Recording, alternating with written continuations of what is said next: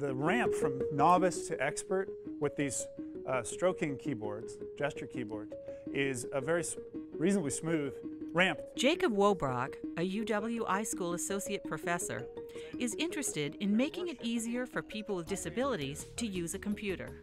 When engineers and designers put together computer systems and put together software and interfaces, there are certain implicit assumptions that are made. Those input devices, that software, the mouse, the keyboard, these things assume a certain level of dexterity, a certain level of human ability. But not all humans have those abilities, and yet our software is ignorant of those things.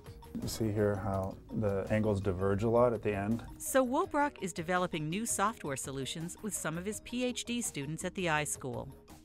One of the creations he's collaborated on is the Angle Mouse, funded by Microsoft, Intel, and the National Science Foundation.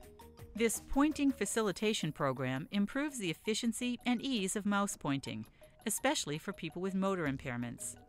When all of us try to acquire little targets on the screen, we move in a fairly straight line towards those targets because we're moving with more force. That's what we call a ballistic movement.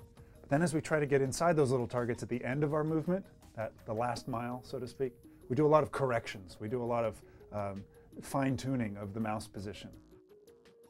That fine-tuning becomes next to impossible for people who have impaired motor skills.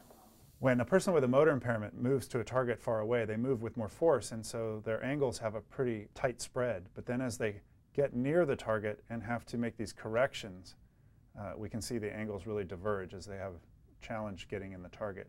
And so what the Angle Mouse does is when it observes those little corrections we make at the end of those movements, it effectively slows down the mouse cursor, kind of like when a race car takes a corner slowly and then goes fast in the straightaways. Another innovation developed by Wobbrock and a team of colleagues is the Pointing Magnifier. It's an accessibility tool that turns the mouse cursor into a larger, circular area cursor capable of magnifying its content. So you can see my cursor is no longer just a point, but it's an area. And as a result, all I have to do to use this is place it over the target I want. And the important thing to know about this area cursor is it acts as a lens.